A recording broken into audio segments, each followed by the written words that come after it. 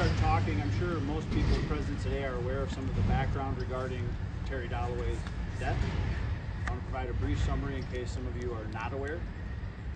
On February 14th of 1985, Terry Dalloway went missing from the Bostwick Valley Trailer Court, that is in La Crosse County, Berry Mills area.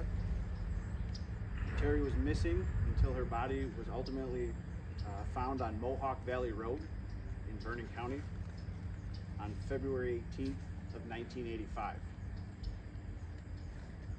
When Terry's body was found, she had been decapitated and burned.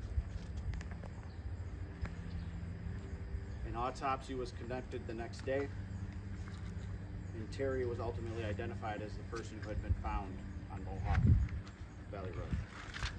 Since 1985, there has been significant efforts made by law enforcement, efforts by the Vernon County Sheriff's Office, the La Crosse County Sheriff's Office, numerous law enforcement partners, to include the Federal Bureau of Investigation, DCI with the Wisconsin Department of Justice, agencies throughout Monroe County, City of Toma, Monroe County Sheriff's Office, and many, many, many others. Through developments related to forensic science, through evidence that was collected at the time of Terry's autopsy, a suspect was identified in relation to her homicide. That suspect is Michael R. Popp, P-O-P-P.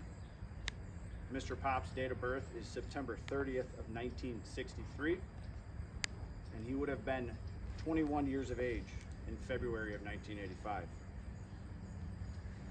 I have been provided a significant amount of investigative reports and other information in relation to this case.